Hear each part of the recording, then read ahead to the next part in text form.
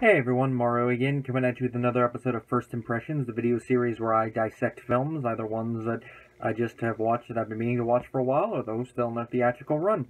Today's one of the first ones. It's a film I've been meaning to watch for a couple years now. Only recently got around to watching it. It was on Turner Classic Movies a couple weeks ago. I had it on the DVR. And yesterday, which is Sunday, I decided to sit down and watch it in the morning. The movie was only 87 minutes long, so it's not going to take up much of my time. And it's a film I had fun with, and the thing about it is, I have seen the remake of it, and the remake is not only one of my favorite remakes of all time, one of my favorite films from the 80s, and definitely one of my favorite films in general. And while I'll say this is a good film, I'll say I definitely like the remake better. But for its time period, this film is pretty good, and it still is a fun film to watch now. It's also interesting to watch these two films back to back, which, once I'm done recording this, I am going to sit down and watch the remake, I should say. And of course is The Thing from Another World. Now before I get too far ahead of myself, yes, that is the birdie. That is little Rocky. Say hello, Rocky. Say hello. Oh, I guess he doesn't want to chatter. He just wants to... Oh, now that you get hidden from the camera, you say something. See, he's in there, little bobbing his little head, silly cockatiel. Now the film is directed by Christian Nyby, or Nyby, however, I think it's Nyby. N-Y-B-Y. You tell me how it's pronounced. Nyby sounds like it'd be pronunciation. And it was produced by Howard Hawks. Now, a little interesting bit of trivia with this is that apparently there's a lot of hoopla about who actually directed it. Some say that Nyby directed it, while others say Hawks ghost directed the film and gave Nyby the credit so that he could get his Directors Guild card. If this sounds familiar, we have a very similar situation, but with different circumstances on a classic 80s film, Poltergeist. See, people say Steven Spielberg directed the film, while others say that Tobe Hooper did. Now, with this one, we actually have a statement from Nyby. He gave this statement in 1982, and I quote, "Did Hawks direct it? That's one of the most insane and ridiculous questions I've ever heard, and people keep asking. That it was Hawks style? Of course it was. This is a man I studied and wanted to be like. You would certainly emulate and copy the master you're sitting under, which I did. Anyway, if you're taking painting lessons from Rembrandt, you don't take the brush out of the master's hand." Well, I think that kind of sums that up. He says he did the movie and that Hawks was the producer, but he took notes from Hawks, which Hawks is the kind of guy you will take notes from. I mean, these are some of the films he directed throughout his career. Red River, the only John Wayne film I've seen. I know some people are going to go, "What? Them's fighting words." I know some people are going to go, "Fill your hands, you son of a bitch." One, like I've said multiple times, Westerns was never my favorite genre, so growing up, never really saw the need to watch any. Only saw Red River in a class, and just random thing. I do actually want to look up more of his films, but definitely a good Western to start with from him. Sergeant York, which this film actually does reference in the dialogue. I saw Sergeant York. Gentlemen Prefer Blondes. Monroe film I do need to watch. And of course, the original Scarface. And, if you're going to emulate someone, emulate one of the best. And that's actually one of the things I kind of learned in my film class. I mean, it's not something I really need to know, but it is one thing to mention in a lecture that one way to learn, at least from a technical standpoint, is to emulate shots. I mean, Lucas did that with Star Wars. I mean, he stole a shot from The Searchers. And if you have the guy who you're emulating on set with you, it's going to be a little easier to do it stylistically, but then you're also going to get confusion like this.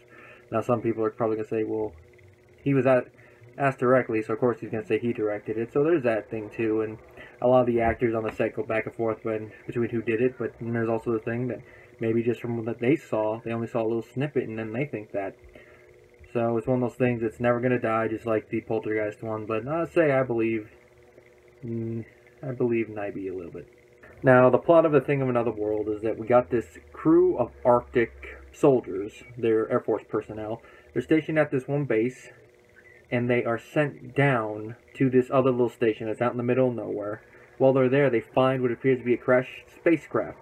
They dig it up using thermite charges, destroying the ship in the process, but they find the body of a crewman. They get the ice out surrounding it, take it back to the station.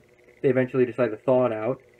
The creature runs amok, and they have to contain it. They get it contained into a green room, and then it breaks out a couple times, attacks them, and, they fight back, self-defense. They find out that this creature is plant-based, and it reproduces by feeding on blood, so there's a little bit of a vampire thing. Now, one of the scientists finds this out by getting pieces of its DNA and starts to cultivate it, basically. Now, he is the one who's basically the only scientist that doesn't want to kill the thing. Everyone else wants to get rid of it, even if it goes against orders. This guy is like, think of what we can learn from it. So there's a little bit of that usual typical scientist that doesn't want to listen to reason, which actually comes up in the climax, which I'm not going to spoil it, because I actually think you guys should watch it. But it's a nice little back and forth dichotomy in this.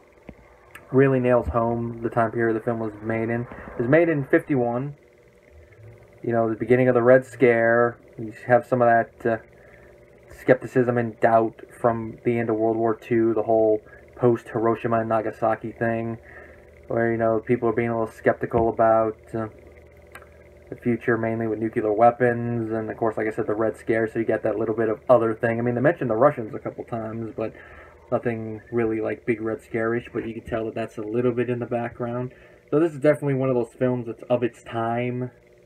You couldn't really have made this film later. I mean, later on in the Cold War, maybe, but it would have been a little bit more in your face about the whole red communist thing, so it would have been a vastly different film.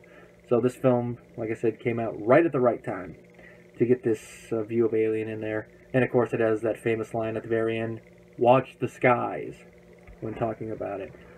If you know anything about how faithful Carpenter's film is to the original short story, you can tell that this one is a very, very loose adaptation, just basically taking the general story and twisting it a lot. A lot like some of these early horror adaptations did. I mean, like how the classic Universal Frankenstein and Dracula films are, that they barely have any resemblance to their source material, but those ones are a lot more faithful to the original source material than this one is, but it's still a good film. I can definitely see watching it if you grew up in the 50s or even in the couple decades afterwards. Watching this as a kid, it would scare the crap out of you, and I can see how from a technical standpoint it would inspire a lot of directors like John Carpenter, and I think even Ridley Scott, from what I looked up, was inspired by this film.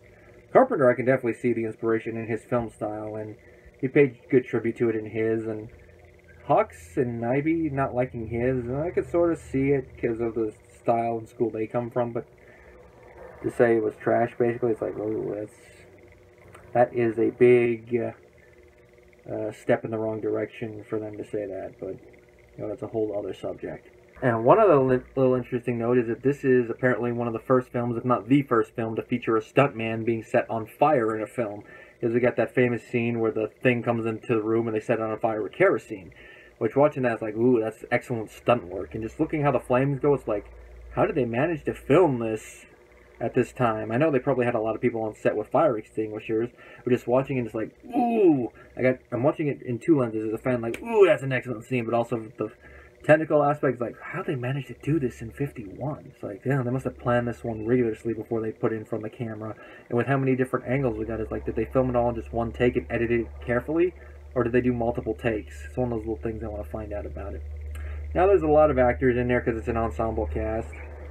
I'm only going to mention a couple of the actors here. We got Charles Lederer. I'm guessing that's the pronunciation. It's Lederer, Lederer, I'm guessing. Before we get into the actors, Charles Lederer did the screenplay. Apparently he also had help from Hawks and another guy from what I've read, but he's the main credited one. Other films he was involved with are His Girl Friday, Gentlemen Prefer Blondes, Mutiny on the Bounty from '62, and the original Ocean's 11. He also did some directing, but I don't recognize the titles as much as those ones, so I'm not going to mention them. Now the actors, we got Kenneth Tobey, who played the captain character. He also had roles in Beast from 20,000 Fathoms, the two Disney David Crockett films. Stumbling over my words. He played different characters in both of them. I haven't watched them yet, so nothing else to notice. The original Walking Tall, and this is one I thought was interesting because this is one I've actually seen him in. He played the projectionist in Gremlins 2. And that's one of his final roles. So looking at it, he goes from The Thing from Another World to Gremlins 2. Kind of an interesting little career evolution. Next is Robert Cornthwaite. I know that's a weird one, you gotta drag it out. Cornthwaite. He played Dr. Carrington, who is the doctor who's like, oh, we can't destroy the thing. He also had roles on War of the Worlds, Whatever Happened to Baby Jane. And he does a good job. I mean, you kind of understand his viewpoint even though you want to smack him upside the head. So what happens to him in the end, kind of warranted. Then we got Dewey Martin as the crew chief character. Looking at him, I'm looking at his face. I'm like, why does this guy look familiar? Google's like, oh, it is. It's the guy that played the dad from 7 Alone. No wonder I recognize him. This is 20 years earlier, but I could tell it's him. He still has that baby face in this movie, whereas in 7 Alone, he really looked his age. And also his voice had darkened a little bit by the time he did 7 Alone. The only other person of note to mention is the person who played the Thing himself, James Arness, a.k.a. Marshall Dillon from Gunsmoke. That's right, he was in here, so another little weird Western connection with this film. He does okay for what he has to do. The role is basically nothing. He's basically just a glorified stuntman, for lack of a better term, because he's just there in the costume. And apparently he hated the costume he had to wear. Looking at it, I could sort of see why, but it's an effective costume for this film, for this sort of film in the time period it was made. And it doesn't have any dialogue. He just stands there and looks menacing, you know, like, rah, a little bit. Even though you could say Boris Karloff had more to do as the monster in the original Frankenstein than he did in this one, but it's a good thing he went on to bigger and better things as Marshall Dillon. It was composed by Russian-born American Dmitry Tiomkin, who also did ones for The Old Man and the Sea, and he received 22 Academy Award nominations and won 4. One of them for being that one, High Noon, The High and the Mighty. And nothing really else much to say about this film. I mean, definitely a film that comes with my recommendation, more so if you're a fan of B monster movies from the 50s, or if you're a fan of Carpenter's film and are interested to see exactly what inspired him from this film.